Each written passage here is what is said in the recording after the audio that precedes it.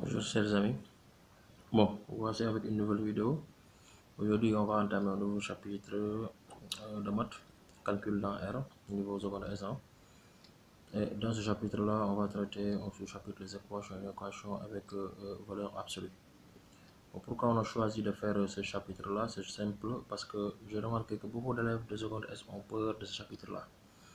C'est normal qu'ils aient le droit d'avoir peur de ce chapitre-là parce que, en résumé, ce chapitre-là concerne tout ce que vous avez fait en mathématiques de la classe de 4e jusqu'en classe de 3e. Donc, genre, c'est un chapitre résumé. Ça parle des valeurs absolues, le calcul des puissances, des encadrements avec des valeurs approchées, des valeurs en défaut, des distances, des rayons et des centres. Ça parle de tout ça. Mais bon, aujourd'hui, on va s'intéresser à une équation avec valeur absolue.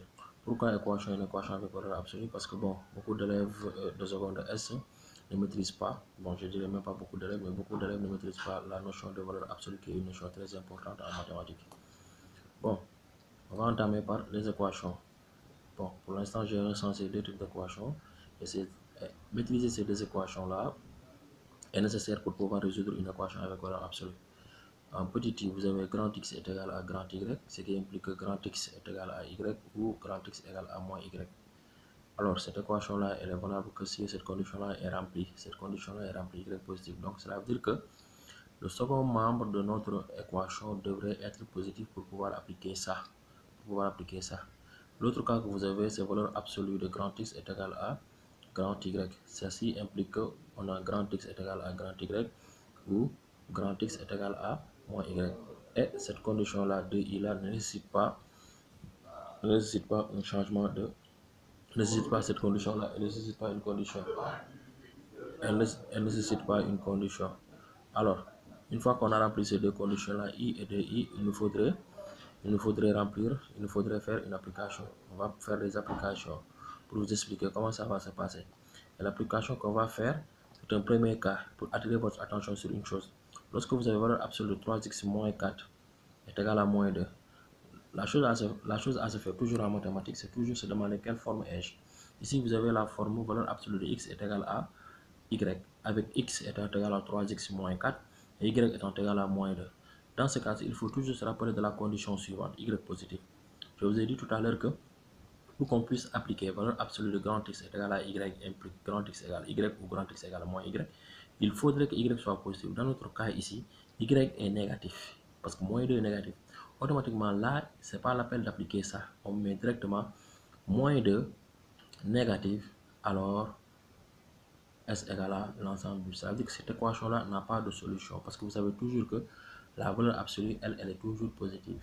Okay? On peut calculer la valeur absolue d'une expression qui est négative qui va nous rendre ça positif. Mais on ne peut pas calculer la valeur absolue d'une expression et qu'on ait un résultat négatif. Ça, c'est impossible.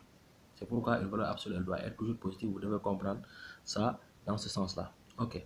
Ensuite, la deuxième chose qu'on va faire, c'est valeur absolue de x plus 5 est égal à x plus 1.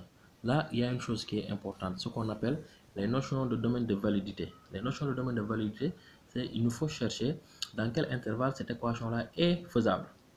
Puisqu'on a dit qu'on a la forme valeur absolue de x est égal à y, avec ici y étant une fonction x plus 1. Donc, on va faire recherche de domaine de validité. Recherche de domaine de validité. Alors là, pour que cette équation-là soit valable, n'oubliez pas cette condition-là, la condition y positif. Donc il nous faut poser quoi? Il nous faut poser x plus 1 positif. Donc si on pose x plus 1 positif, ceci implique que x est supérieur à moins 1. Donc le domaine de validité qu'on a, c'est l'intervalle moins 1 plus l'infini. Et je sais que vous vous demandez à quoi nous sert ce domaine-là. Et vous allez comprendre, une fois qu'on aura fini de résoudre ça, on va regarder parmi les solutions qu'on a, quels sont ceux qui appartiennent à cet intervalle-là. Toute solution, bon, je ne dirais pas solution, mais tout résultat, tout x qui appartient à cet intervalle-là, sera la solution de notre équation.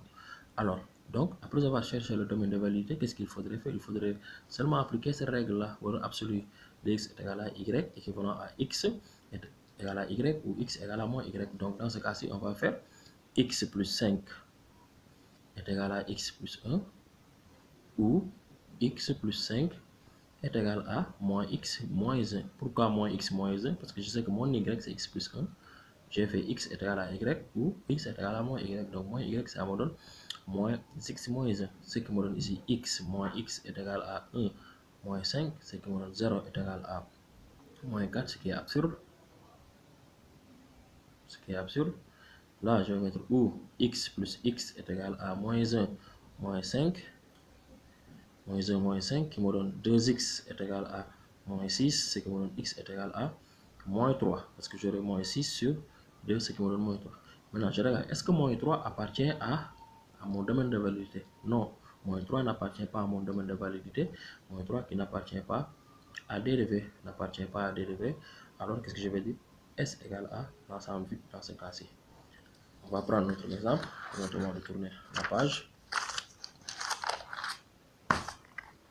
On va prendre notre exemple. Alors, l'exemple suivant qu'on va prendre, c'est un exemple qui est assez indicatif. Pourquoi assez indicatif? Parce qu'il y a des exemples qui nous font peur, des équations qui nous font peur. Mais il faut toujours pas avoir peur. Il faut pas avoir peur de ces équations-là. Okay? L'écriture est un peu compliquée, mais il suffit seulement d'appliquer la logique. Dans ce cas-ci, je me pose encore la même question. Vous voyez, l'expression là, c'est ça qui va vous rendre peur. Racine carrée de 2 sur racine carrée de 2 plus 1, c'est un peu compliqué. X c'est moins 2, valeur absolue de 1, moins 5, et automatiquement on a dit, ça c'est quoi? Hein? Qu'est-ce que j'ai ici? Donc, il n'y a pas raison d'avoir peur ici, sauf il faudrait seulement appliquer la démarche à suivre. Quelle forme ai-je ici? J'ai la forme, la valeur absolue de grand X est égale à grand Y. On va toujours dire que si valeur absolue de X est égale à Y et que Y est positif, grand X est égal à Y ou grand X est égal à moins Y. Dans ce cas-ci, je m'attaque à étudier le signe de Y. Comme il s'agit d'un radical, ici il y a un radical, donc je vais dire étudions le signe de 1 moins X. Étudions